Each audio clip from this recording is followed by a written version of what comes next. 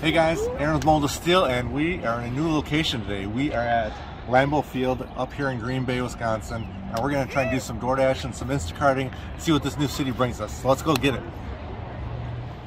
I jokingly said to Aaron we probably won't get one right away. I was wrong. We ended up getting our first order almost immediately for $6.75. It was less than a block away, and we realized we were starving and should probably take a break. And so we decided to go to a really fun restaurant called T. Bacon's Barbecue and Catering. Phenomenal. I don't know why, but I super good. I just tasted this.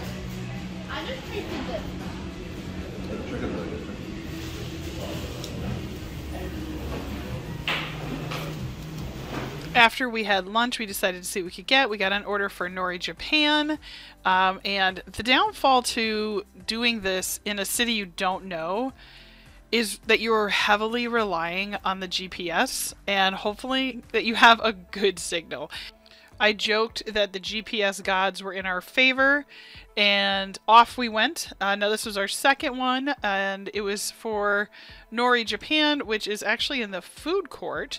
And if you're in Green Bay, everything is set up with restaurant on mall on restaurant. So it's very busy streets, but it was super easy to find. And the best part was I walked in and went, okay, where is it? Oh, it was right there. First restaurant right in the door.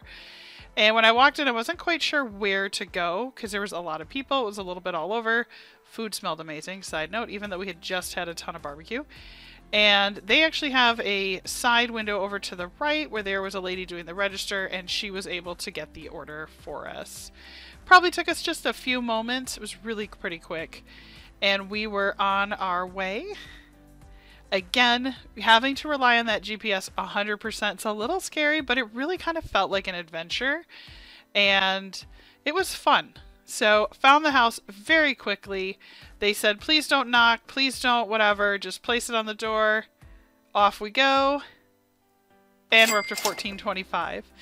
So I jokingly said, how many more do we want to do? Because we were really there to kind of enjoy. There's a really fun water park, and I'll link that up in the upper right-hand corner. I did a video on it for my channel where you can see us going to the water park, which was so much fun.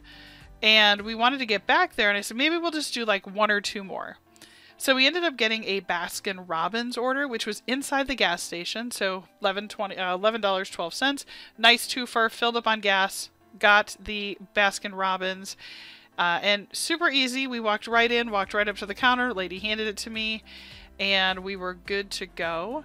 Very easy to navigate. So this one was a really great one. Very good tip, and actually not too far of a drive.